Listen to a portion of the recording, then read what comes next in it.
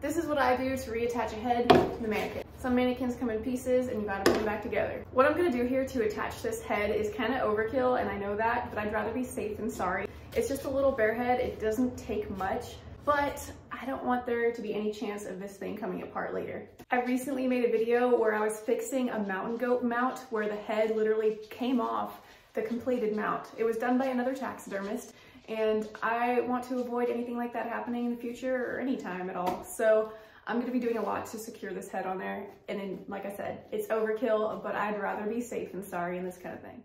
Along with the mannequin and head, we also need Sharpie, stout rougher, Bondo, or in this case, knockoff Bondo, T-pins, drill with a spade bit.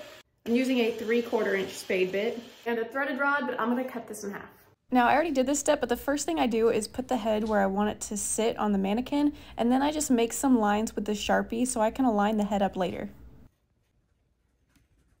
The next thing I do is take the stout rougher and I roughen up both sides, the head and the mannequin side, where this seam is going to pair together.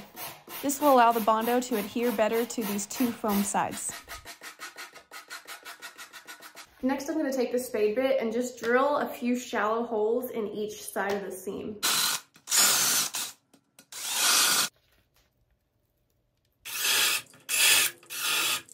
I'm not trying to make these holes line up whatsoever. I'm just giving that Bondo more surface area.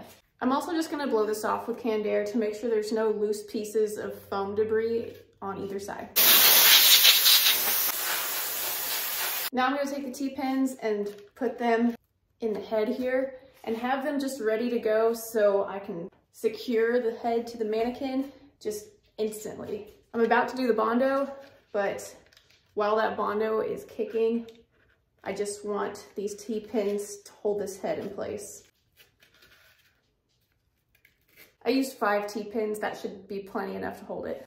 Before I mix up the Bondo, I just flip this guy over so that way I can put Bondo here and gravity will help it stay in place. So now I'm gonna mix up some Bondo, and I'm not measuring, I'm just eyeballing and kind of estimating how much I need in order to fill the seam and fill those little keyholes that I made with the spade bit.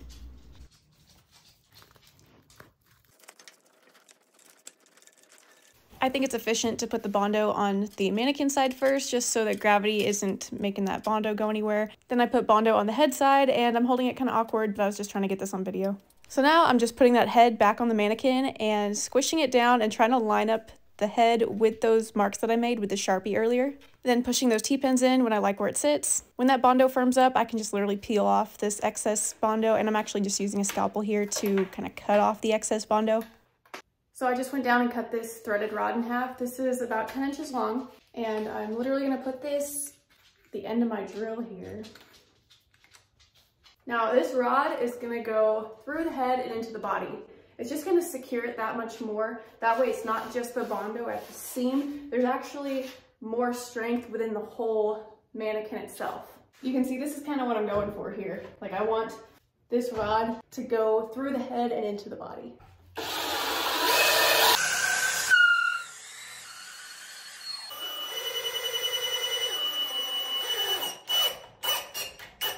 Obviously, I'm at the end here, so I'm just gonna unscrew this. There is a little bit of that threaded rod still sticking out. I can either like come through and cut that out, or I can hammer it back in. I'm just gonna hammer it.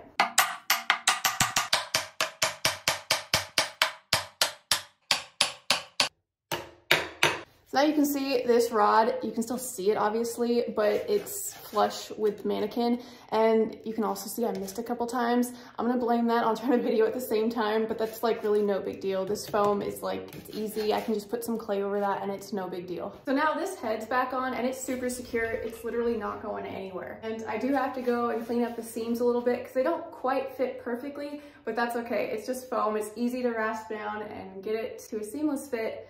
But the main thing is that it's super strong. Now it's ready to mount.